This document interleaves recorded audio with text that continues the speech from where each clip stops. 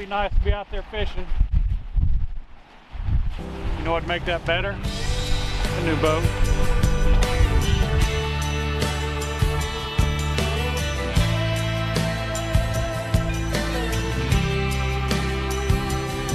Well, as I look up and I ask, can I please just catch a break? I got my rod and my reel and I'm headed to the lake. Monday, Tuesday, Wednesday, Thursday. I just dream of fishing while I'm going through my workday. I listen to my boss, though he's driving me berserk. Damn it, I can't take much more because my brain is really hurting. And now the bank is always calling and I don't know what to do. And I haven't bought a crankbait since like 1992. But the bass are out there schooling and they're ready to attack. And I got all my favorite lures and they're loaded in my pack. All that stress that's in my body's always driving me insane. When I'm reeling in that buzzbait, it just seems to go away. Now you see, fishing ain't a habit, it's a passion in my soul. So when I'm casting and I'm smashing. What's going on, everybody? Welcome back to this episode of G4 Outdoors. I am sorry because I am going to be yelling in this video because the wind is a little atrocious today. I'm not sure if the dead cat on top of my camera is going to be muffing that wind a lot or not. But anyways, I want to thank each and every one of you that like and subscribe to our channel. If it wasn't for you, this boat wouldn't be possible. So I'm going to give you a quick rundown of this from top to bottom. Let's start off by saying it is a Tracker Targa V19 footer WT Tournament Edition. It's a lot of words, but let's get in. So I did get this model with a premium travel cover. And what the travel cover is going to get you is access to your pop-up cleats. There's like 6 of them on here so you can get your cleats at any position. This also has a full front to rear latching system. It's not hooked up at the moment, but this piece here goes to the back of the boat. You pull on a string and you can hear that ratcheting, and what's that doing is putting pressure all the way up across there. So it keeps this top extremely tight. This is the best travel cover that I have seen so far. Another thing that it comes with is 100 tie down straps. And Andy likes to tie his in knots, so this one right here just drives me nuts all the time. But along with the cinch straps, it does have a ratcheting strap in here to connect the entire circumference of this tarp. You can actually cinch that down so that it stays tighter to your boat.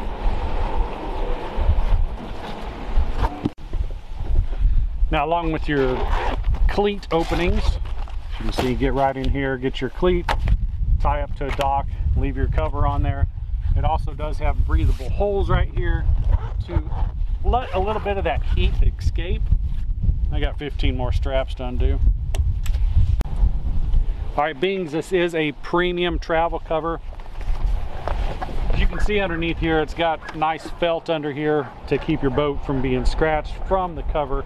It's super heavy and thick. I would say by the time this cover is off of here, and I'm trying to hold it, it's about 50 pounds. So doing it by one person is a chore, but with 2 people helps out great. So let's get this cover off of here. That's his way of saying I have to help him take this cover back off, and we'll be right back into filming. So on the bottom of the engine, we are running a stainless steel Mercury 17 pitch prop. And that's being ran by a Mercury 4-stroke, that's just the name of it, Mercury 4-stroke, 150 horsepower motor.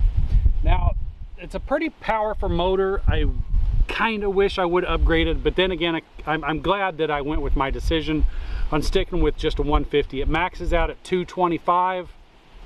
Top speed on this is 43 miles an hour by the instrument gauge, 40.5 by GPS. So I'd rather go with GPS, but then again, I kind of like to brag and says it does 43. So I kind of wish I would have went with the 225. That way I could have cruised at 40 miles an hour instead of cruising at 32. Now back here on the back, you do have a swim platform.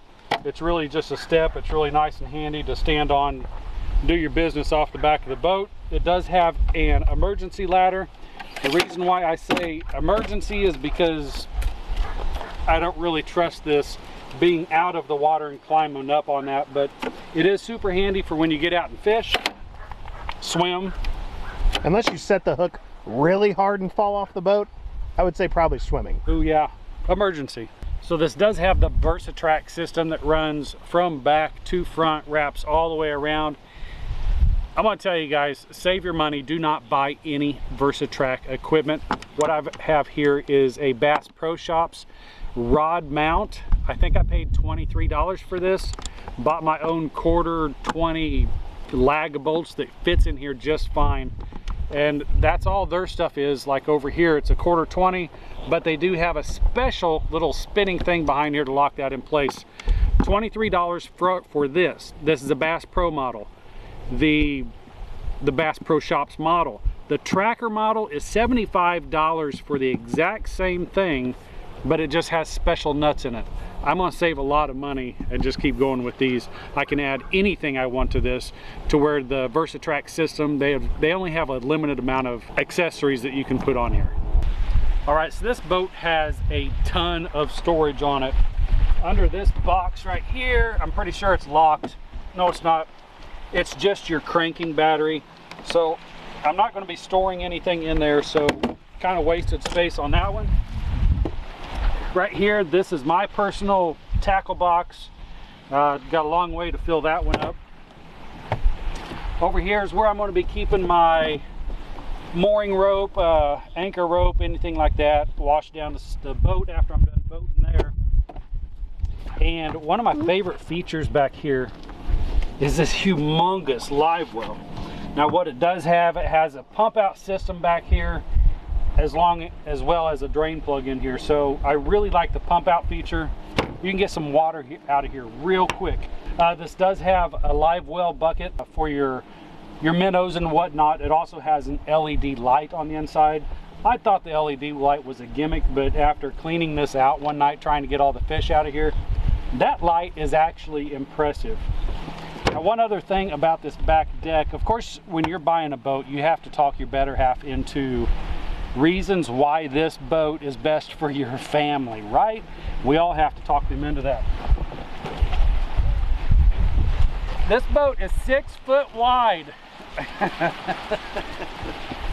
So beyond talking your wife into getting a boat and telling her how she's able to come back here, lay down, be out of everybody's way, storage is another option. If you're taking your friends and family out, storage is just an option, an abundant option. This one right here, this is going to be our designated trash can.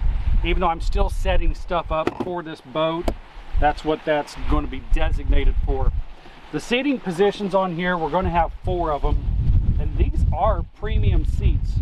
If you buy these seats for other boats, for a fact, $700 from another company. These seats come standard on this boat, and there are 4 of them.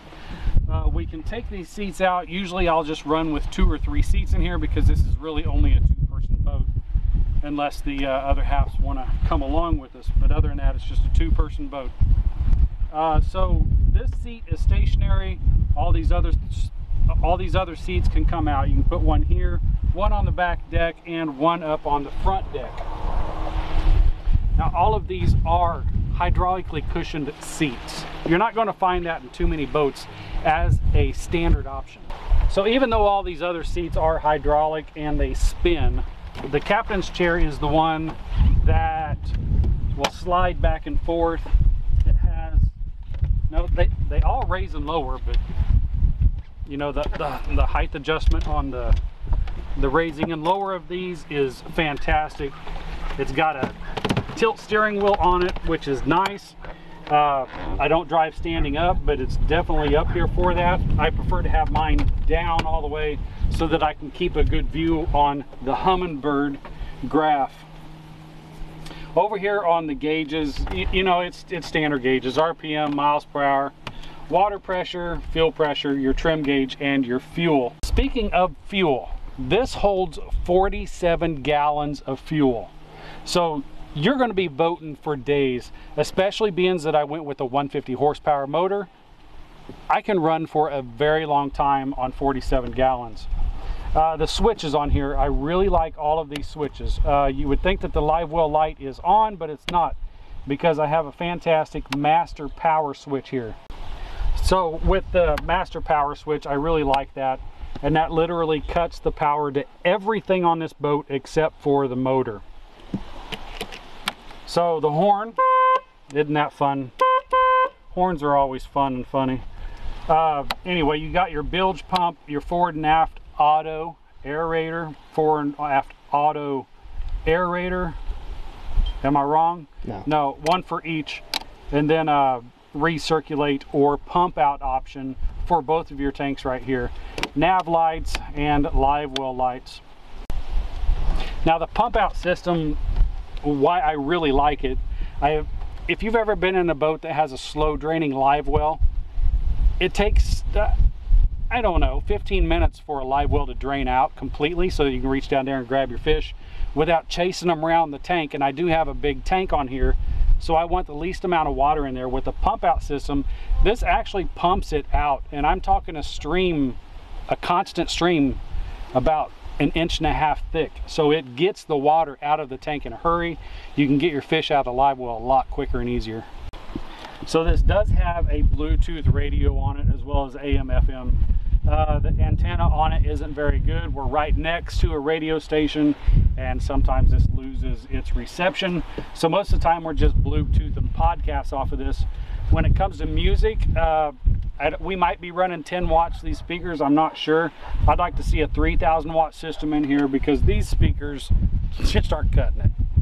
So some of the other storages that this has is on the gun well on the side. Keep a really nice dip net in here. This does extend really quickly. It has your running lights, your green and white lights, and an oar stuck in there.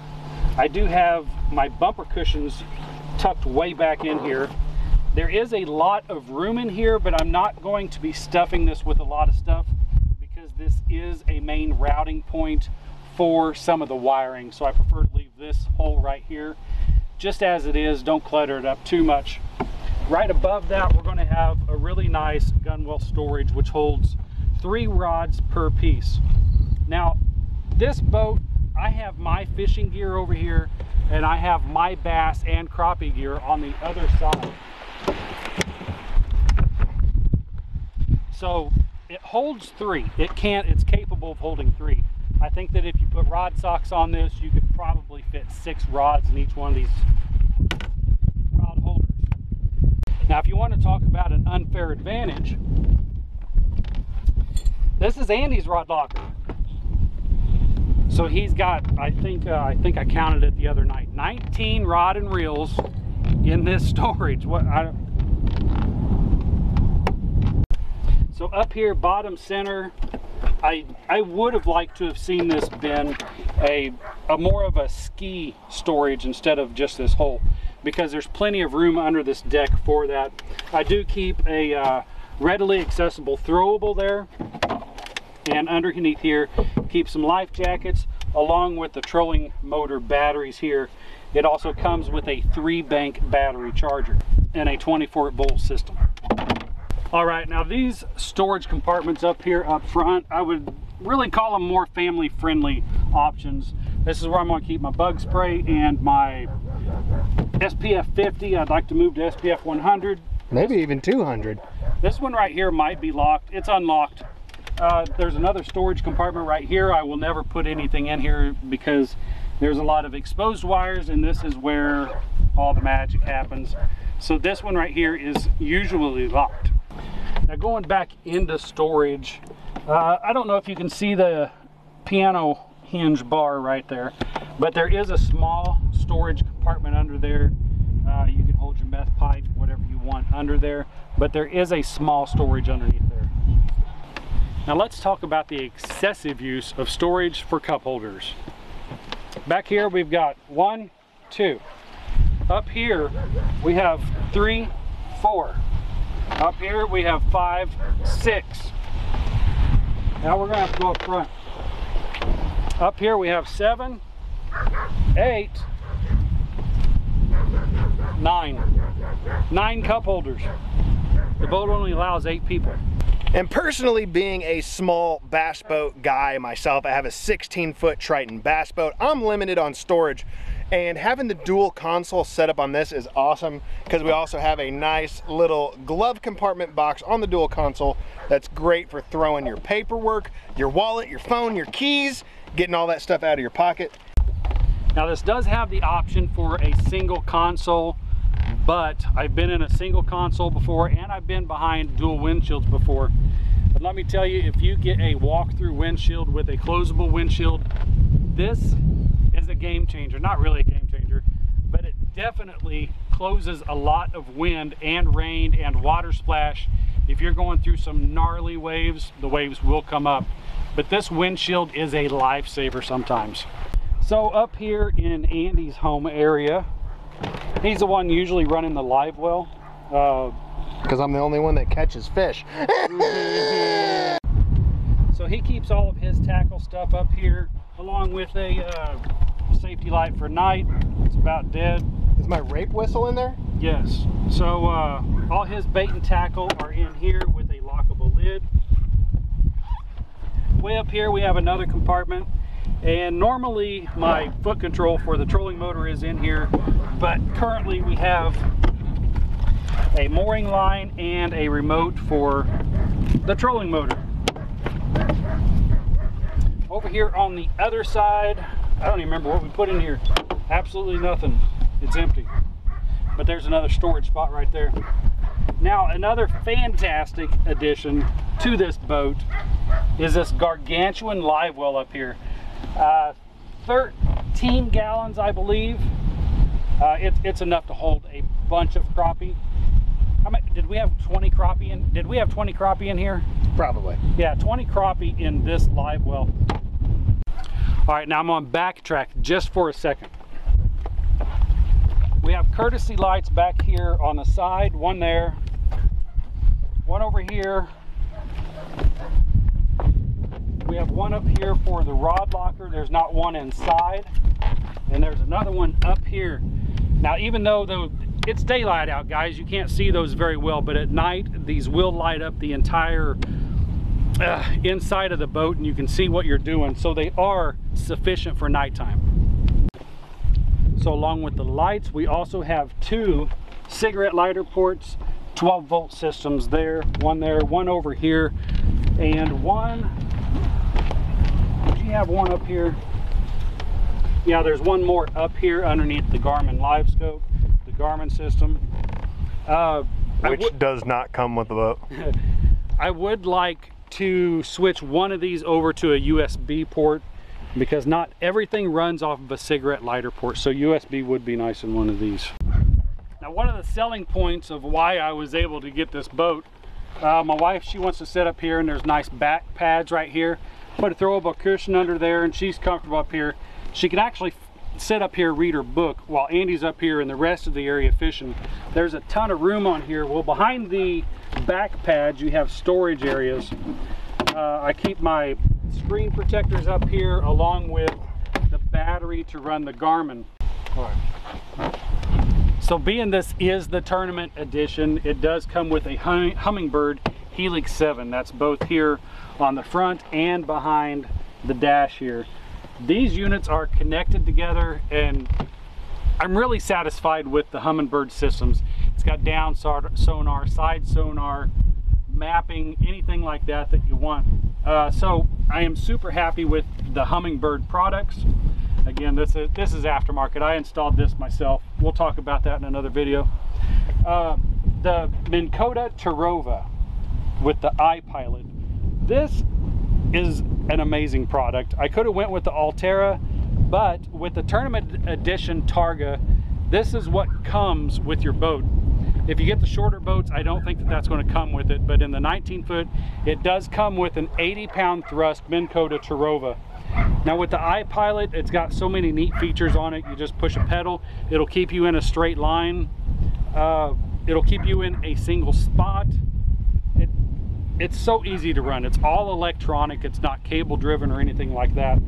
So I am super happy that it's got the Targa on here.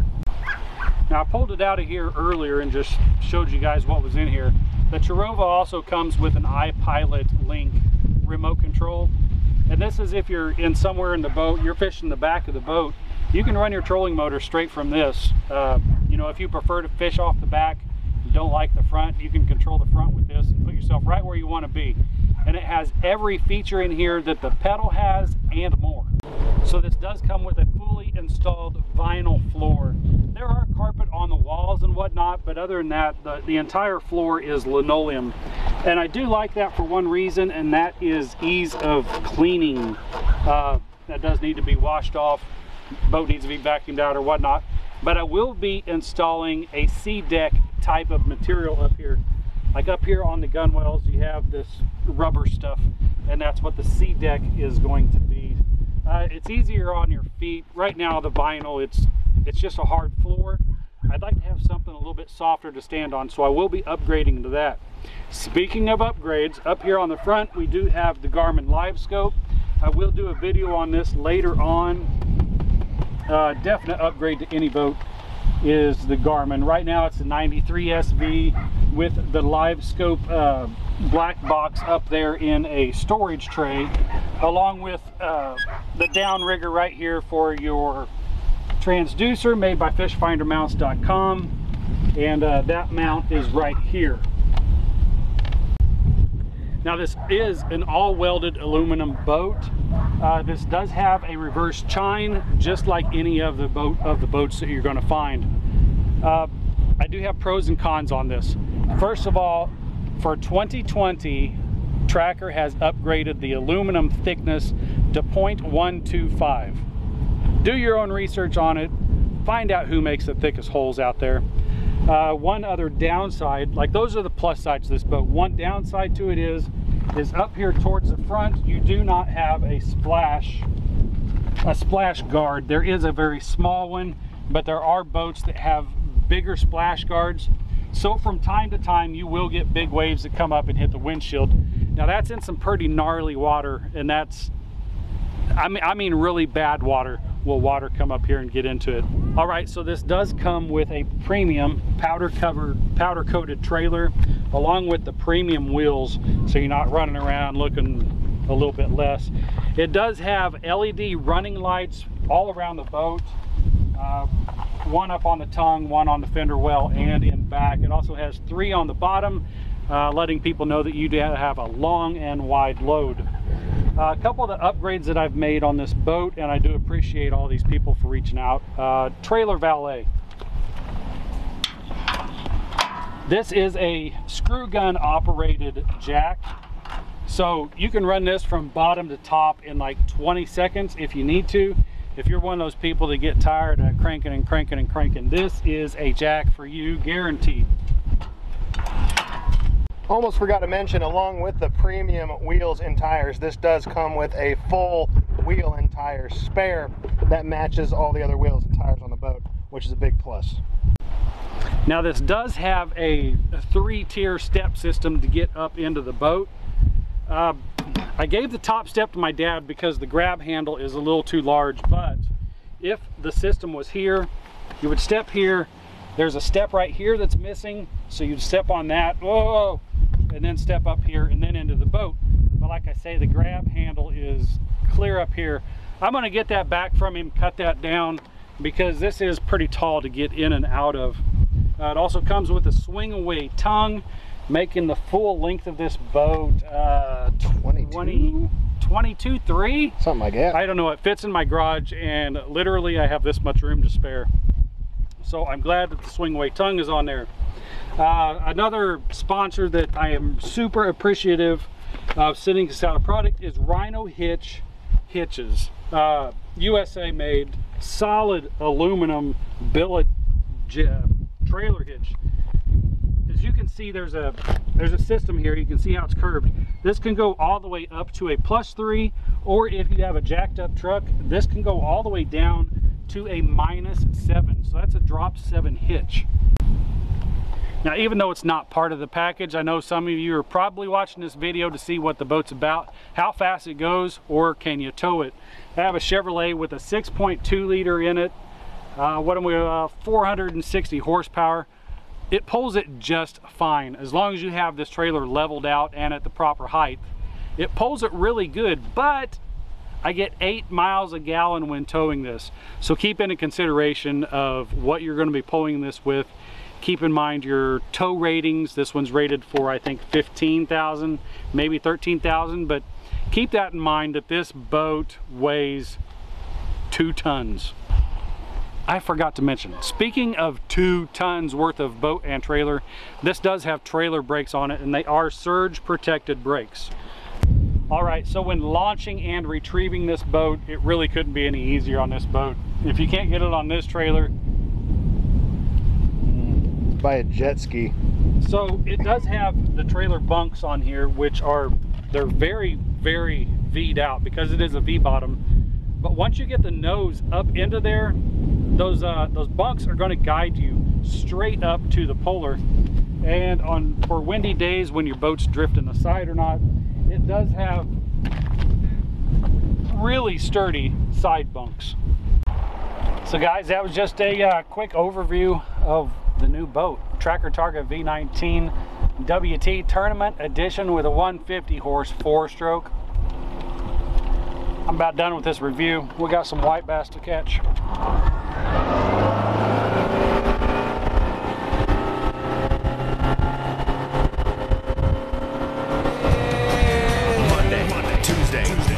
Wednesday, Thursday. I just dream of fishing while I'm going through my workday. I listen to my boss, though he's driving me berserk. Damn it, I can't take much more because my brain is really hurting. And now the bank is always calling and I don't know what to do. And I haven't bought a crankbait since like 1992. But the bass are out there schooling and they're ready to attack. And I got all my favorite lures and they're loaded in my pack. All that stress that's in my